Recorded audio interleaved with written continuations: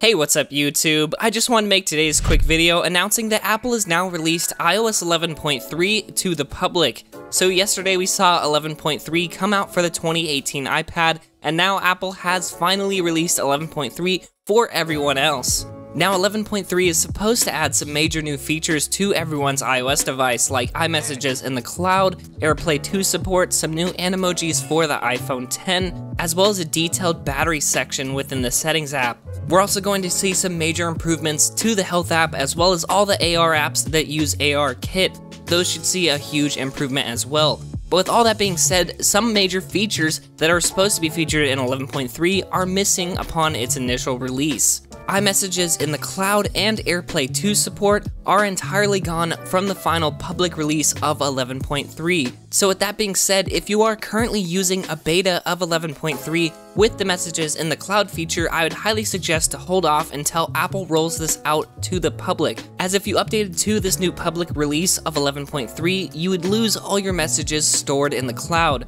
Now today, when Apple released iOS 11.3 to iOS devices, they also released a new HomePod OS, and this is the first HomePod OS update that we have seen since the devices have launched. Now the description of the new HomePod OS 11.3 says it just adds some stability and performance improvements. Like I said earlier, we are still missing official AirPlay 2 support, which will allow two HomePods to be paired in stereo setup. Anyway guys, as of recording this video, I tried to check out the official release of 11.3 on my iPhone 6s Plus, but it is currently on beta 6, and for whatever reason, there is not a mobile update being pushed to it. It says my software is up to date. That being said, I can't really confirm right now if beta 6 is the golden master version or not, but in all likelihood, there should be an update push regardless of what iOS 11.3 beta you are currently on, as on beta 6, iMessages in the cloud still works and is fully functional. Anyway, I just wanted to make today's video announcing that iOS 11.3 has been released to the public.